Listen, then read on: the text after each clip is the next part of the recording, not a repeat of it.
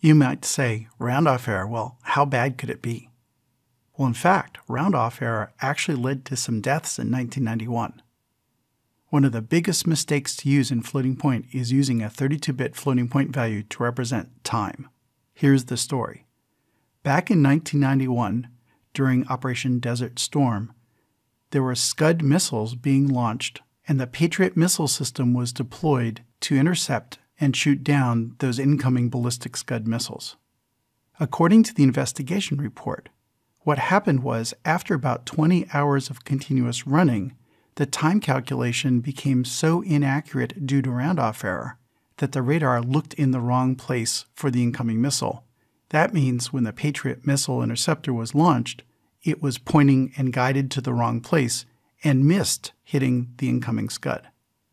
A range gate was used to look at where the target is protected to be next, and the target track is lost if the range gate is wrong, resulting in a miss. Let's switch to a picture of what happened, and then we'll come back to this slide. The incoming missile, which is the Scud missile on the arc in this picture, first is detected by a radar pulse saying, okay, there's something out there. But because these things move very fast, you need more pulses in the air than one at a time to be able to get frequent enough updates due to the limitations of speed of light. So a classic radar system of this type will actually put out multiple pulses, and it will know about where the target is, so it knows which pulse represents the target distance. So you look at this picture, there might be 4 or 5 pulses in the air, but it knows, okay, the incoming missile is about so far away, so this is the pulse about where it is.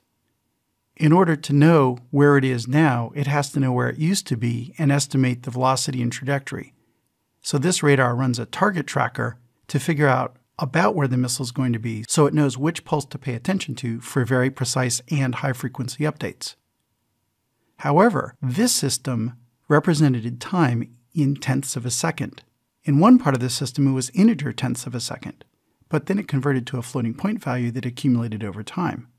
If you keep adding tenths of a second at 100 hours, the round-off error is enough to cause a problem. In this case, after 100 hours of operation of this floating point time value being accumulated in one subsystem and an integer time value in another, the two subsystems disagreed by about 1/3 of a second, which is almost 700 meters. The result was, after 100 hours, the range gate computation was off enough that it was tracking the wrong pulse, and it thought the missile was in a different location than it really was. Thus, when the interceptor was shot, it was shooting at the wrong location. It was shooting down by the red circle when the real missile was further away. Going back to the previous slide, what was the root cause of this? Well, really it boils down to using floating point for time. But the backstory is the Patriot missile system was never designed for intercepting ballistic missiles. Instead, it was designed for intercepting high-speed aircraft back in the Cold War with a frontier against the Soviet Union. Scud missiles travel faster than aircraft, and it was assumed that the Patriot would be relocated frequently and would never sit in one place and run for 100 hours when it was actively monitoring for incoming aircraft. The takeaway is even a very small round-off error, if you iterate across it, so time was going 0.1, 0.2, 0.3, and so on, and after 100 hours, time was sufficiently far off from the floating point compared to the integer tenths of a second that a distance computation based on velocity times time came up with the wrong answer, and when they shot at the ballistic missile, they missed. The moral of this story is, do not ever use 32-bit floating point to represent time. It will eventually come back to bite you.